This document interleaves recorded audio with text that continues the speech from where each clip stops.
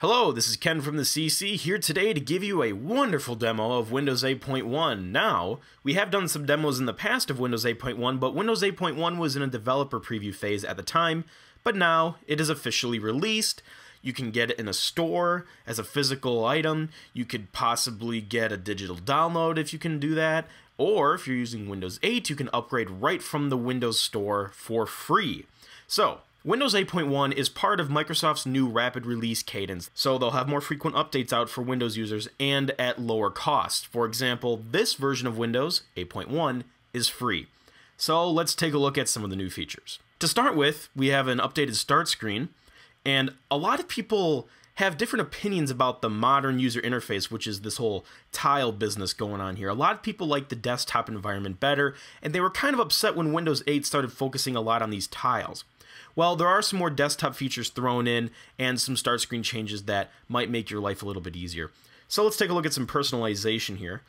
If we go to our charms, which, in case you're not aware, you can use a touchscreen to swipe out the charms menus, but you can also use your cursor and position it and get the charms here. And let's go to settings and let's say personalize. So there's some new funky patterns going on with the start screen background here. If you like that sort of thing. I'm not a huge fan of them, but maybe you'll like them. And some of them are animated even, so we got like this dragon here, which has a cool animation effect, and there's another one, so let's take a look at this, I think it's this gear one here? No, let's see, robots. So yeah, if you like robots, you know, you got some animated gears going on back there, you know, just some other eye candy options if you'd like. And one of the new options is you can have your desktop background be in the start screen there, and you can also customize your colors down here as well. But I'm going to stick with my grays that I have set there. So if we go to the desktop, you can see this is my background image here, right? And this is one of the default ones that comes with Windows. But if I go to the start screen, it just kind of fades it out and brings in the tiles, so you can have your background picture there. Not a problem. Another thing you will notice on the desktop is the start button is back. So if you want, you can just click that and go in between the start screen and the desktop. So that is now there. And a little addition to the power user menu. These options were here previously, but now you have a shutdown or sign out menu, which is pretty efficient. So that's just a right click on the start button there. So that's pretty nice that that is back in there instead of it being hidden. You can still use the Windows key to go back and forth between the experiences as well. So let's take a look at some of the tile customizations. As you may see, there are some different sizes here. So if we right click, we go into this new customize mode. And this is similar to how Windows 8 worked, it's just a little more efficient. One of the examples of a new feature is you can have different sizes. So before it was basically this size or this size, but now if you want, you can make them really big to display more information, or you can have them really tiny if they're not that important. So you can do that. I like having the desktop icon nice and large. It works with the calendar too. I don't have a Microsoft account set up with this, but I believe you can actually display like a full calendar, like a month here. So that's pretty nice, and these are still live tiles, so you can still have emails scroll by, kind of like, this is what we're doing with the weather here, so we're using this larger tile to display more weather information, and we can use these stock tiles to display stock information, and let's say I want to see that bigger, I can make that larger, so I can see more stock information at a glance if the live tile loads, which it doesn't seem to be right now, but we'll just shrink that back down. And it's the same thing with these other apps as well. And I believe this food and drink app is actually a new addition as a built-in app, and we can make these larger and see more information. There you go. So, or they're just nicer to look at, especially for like photos and things like that. So that's really nice. So those are some new size customizations and color changes, or color customizations for the start screen. Another addition you will see is the PC settings icon is actually an icon that you can get to on the start screen, which is pretty nice because before you always had to go to change PC settings in the panel here. But now you can get to PC settings with a click of the mouse. And one thing you will notice with PC settings is the interface looks pretty nice. It's a little bit different. And oh, while this popped up, let me show you this. This is part of the new Helps and Tips application. These interactive arrows will actually tell you how to get to the certain gestures. So see how the arrow pointed up there and it showed me how to get to this? That's our app switcher. And we can also switch between our recent apps or desktop just right from this corner here. So that is really nice. We'll take another look at that in a bit. But anyway, back to the PC settings here. There's a search button built right into here instead of having to go to the search charm all the time. So we could search for our settings, like we could do a refresh. And we could, oops, let's actually spell that correctly. So we could search other panels there. We could do, let's say we want display settings, so we could do display settings, and it will let us change our resolution here, give us some more options. And the side panel here is a lot more clean than the last version of Windows. Basically, you can just go back and forth between the menus here instead of them extending outwards or bringing out other tabs on the screen. And there's even a new panel that gives you your most recent settings. So maybe this was a recent setting I used. It knows I click it often, so I can go to that nice and easily. So that's the new PC settings panel. There's still the normal control panel if you need that. That is still built in. That is not a problem. This is just the modern UI version. Let's take a look at some more start screen functionality. As you can see here, there's a nice little arrow here. What does that do, you may wonder? Well, if you click it, it brings you right to the All Apps panel, and there's a search bar right there still. You could sort by date installed, category, whether or not it's frequently used or not. So that's pretty cool. So that is available to you. That was in Windows 8, but it wasn't as easily accessible. So that's a little bit of a change, and we'll show some more features with that in a bit as well. In terms of new applications, we have a new Modern UI calculator, a sound recorder, a scanning application, and an alarms application. So these are built in. These are really nice. So I could set alarms here, use it as a timer, use it as a stopwatch. It's all built in. It's really nice for portable devices. And we have, I'll give you another example. We got our calculator here. So we have a full screen Modern UI calculator. Pretty nice. And I'll show you these nice full screen apps aren't only good in full screen, but if you have larger displays or you want to snap, we'll get into more of the snapping features in a bit. Okay, so I'm going to show you some features on the desktop. A lot of Windows 7 people who are a little skeptical about going over to Windows 8 may really like these certain features. Like I said earlier, the start button is there, so that might ease some worries. But if you right-click on the taskbar and go to Properties, here's some cool features. Navigation. This will let you change some things that make it act more familiar, let's just say. So for example, when you sign in or close all applications on the screen, it typically goes to the start screen, but you can have it go to the desktop if you want. Like we showed earlier, you can show your desktop background picture on the start screen. You can also have the start screen appear on a specific display that you're using. I believe that was already there in Windows 8, but I'm just going through these again just to make sure. This one is new. Show the apps view automatically when you go to start. So if you click this and we hit apply, and let's say we go to the start screen, it'll automatically take us to the apps menu. So if you're just a guy that wants to get to your apps quickly, that's fine. I like to turn that off, honestly, and keep it how it normally is, because I like getting to my at-a-glance information right here with these tiles, but that option is there for you. So let's take a look at the Helps and Tips app. Remember that little pop-up that showed up before?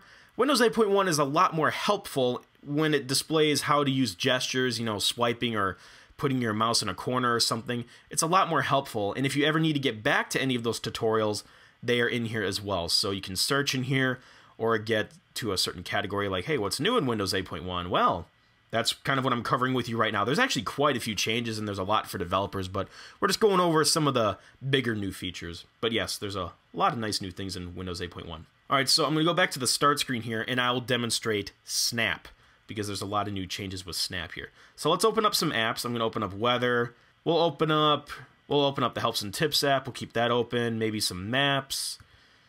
And let's open up Photos, and a calculator, and maybe the sound recorder. Let's just get a lot of stuff open here. Okay, so I'm going to go to the desktop, and when we go into the corner, like I was showing earlier, this is where we can switch between our apps. So that's really nice. That's still there. But the cool thing with snapping is it's more flexible than in Windows 8. And you can even do 50-50 snapping, which was not supported before. So let's say we're on the desktop and we need to, I don't know, maybe we're doing a screen recording. We want to do an audio recording with our mic simultaneously or something. We can just, I don't know, snap that there so we can have that like that and make it smaller if we need to. So now we can just do a recording here while we work on our desktop here. And let's say, okay, we're done with that. So we'll drag that down and close the application. And you still get this designated snap area. So if we go back to our menu here, let's say we want something else in there, like, oh, maybe I need Helps and Tips. We can drag that into there and still use the application snapped there. And this is really nice on larger displays, so that's a nice thing to have there. So we'll close that out. Maybe get another application. Let's see what else we got here. Maybe we need weather information. Yeah, so we can drag that in there. And we'll just block that for now. So, yep, we got this nice weather app. Everything works right here. We can drag this over some more and go full screen. Get some weather information. Maybe go back to the desktop. And now it's gone because we got rid of it, because we dragged it into full screen and then we pulled out of it using the start button. But I can drag it back if I want. I can 50-50 snap it. And another way to get rid of it, I can just drag it away. But the app is still running. I just hid it from the desktop, but it's still running up here. If you want to actually close it, you can drag it down to the bottom of the screen and get rid of it. Or you could just right-click and hit close. You can also right-click and hit insert left or right or replace the desktop. So I can actually just do, boom, insert left, and it will snap it to the left for me. Another nice change is search. Actually, that's more than just a change. That's actually a pretty badass feature. So let's go to our search charm here. So we can tell the search function to search just files, just settings, maybe some images on the web or whatever. Or we could have it search everywhere. So I could search a file on my computer if I wanted, but I could also get at-a-glance information from the web. Let's say I want to look up a celebrity.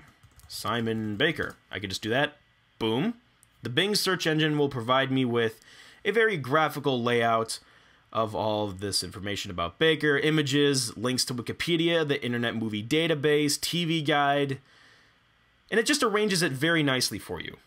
So let's say we want to search for another thing. I'll do something from the Computer Clan here. Ghost Murderer. So we can search that, and we have the Wikipedia article someone wrote about it. We have our YouTube videos here that are all gathered together. It's actually going to be a pretty cool series. We started it already, but we're continuing it now. And if you like crime dramas or shows like The Mentalist, you'll like this upcoming short film. We're doing a sequel. But yeah, so it pulls everything together. Bing knows what to search for. And I know Google is most commonly used over Bing, but I actually find Bing pretty nice for certain things, and it works really nice with the search interface. So once again, pictures, websites, Wikipedia, the excerpts are even here. You can open up Wikipedia articles in the application if you want, or you can open them up in the browser. And we can even go to a YouTube video. So let's say we wanted to watch the Ghost Murderer movie. We could click that or go to the bloopers. We click it, and we could open it in Chrome or Internet Explorer or any of our other browsers. So let's go to a website here just to show some different changes in Internet Explorer. As you can see, part of the interface looks a little bit different. Also, if you go to your menus here, everything is all confined into the bottom bar. Before, it was kind of split across the screen, so you had this part on the bottom and your tabs on the top. It's a little more unified now. It's all just at the bottom, so it's a lot more clean. This is the full screen modern UI version, but you can still bring this to the desktop if you want. So we could just go here and hit View in the Desktop, and we still have that full support right here. Yep, and we got version 11 right here. So a new version of IE with Windows 8.1. Now I'd like to show you some changes with the keyboard. So let's go into a word processing application. Let's see, Word. We'll just open up WordPad. And this is more for touch devices. I don't have one, but if you do have a Windows tablet, this will be a nice change in Windows 8.1. So let's say we're typing on the keyboard here. And as you can see, it looks a little bit different because there's some really nice changes here with numbers, for example. So let's say I am typing, QWERTY. Yeah, I'm typing QWERTY. And let's say I need a number. Well, instead of switching between two different keyboards, kind of like on other touch devices, or taking up another row of numbers, you can see the numbers are right over these letters here. So you just swipe up and you get your numbers. And when you swipe up, you also get other options. Let's say you need a different variant of that character. You can get that as well. So I just got my numbers. It's really nice. And that works for other types of punctuation as well. So if I go to the period here, I could swipe up, get a colon, swipe up, get a semicolon, swipe up from here on the question mark, get exclamation points, slashes, hashtags, whatever. So that's a really nice feature for touch because you can just put your finger there and swipe up and get those different characters. So that's another nice little tidbit in Windows 8.1. Another new application included is reading lists. So let's say, for example, we go to Internet Explorer. Let's go to our blog.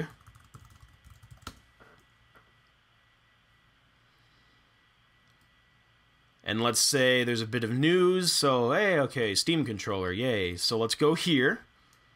and we'll load up that page. And if we go to our charms here, and we go to share, I could put this on the reading list, and it will just come in on the side here, and it says shared from Internet Explorer at 10:16 a.m. I could hit add, and now it's in the reading list. And I could do that for multiple articles that I want to get back to later. So let's say I'm on the start screen. I can pull up my reading list, and there's my article. And you can just popularize this with whatever you'd like. I could say open, and it will snap and bring me into the browser. And like I said, with the new snapping, it will just stay in a nice little compact list here. So if I had more articles, I could just click on them, and I could browse them side by side, kind of like this. And let's say I want another article that I want to bookmark for later. Let's say I have this one here. I know, kind of ironic, Mac article on a Windows demo, but it's here. So we can go to the charms here, hit share, and add another item to the reading list while the reading list stays open. So we can just keep going through reading and adding more things to the reading list as it stays open next to Internet Explorer. I think it's pretty convenient. You could also search if you have a very elaborate list of articles, and when you're done, you could just right-click on these and hit delete, and maybe you're done reading for now. We can close that, and maybe we're done with Internet Explorer, so we can close that as well. So those are some of the changes and new applications in Windows 8.1. There's quite a bit more, but I can't get through everything. There's a lot of nice new changes in Windows 8.1, and I will say it's very awesome for a free upgrade to Windows 8 users. If you're not using Windows 8, you will have to pay for the upgrade, but I don't know. I think it's worth it, going from 7 to 8.1, and a lot of those little tidbits that people were worried about with the modern UI interface have been changed. I mean, this is kind of like Windows 8 Take 2. You know, the start button's back. You have that new all apps view that you can default to. So those are some nice new changes. If you have any other questions or comments, leave them below and let us know. Thank you for watching this demo. And also let us know about your experience with Windows 8 or Windows 8.1. All right, thanks for tuning into this demo, and we'll see you later. Don't forget to subscribe to stay in touch with more Real Deal videos, and click that like button if you liked the video. And if you want to see more content from us or apply for a YouTube partnership, visit us on our other great websites.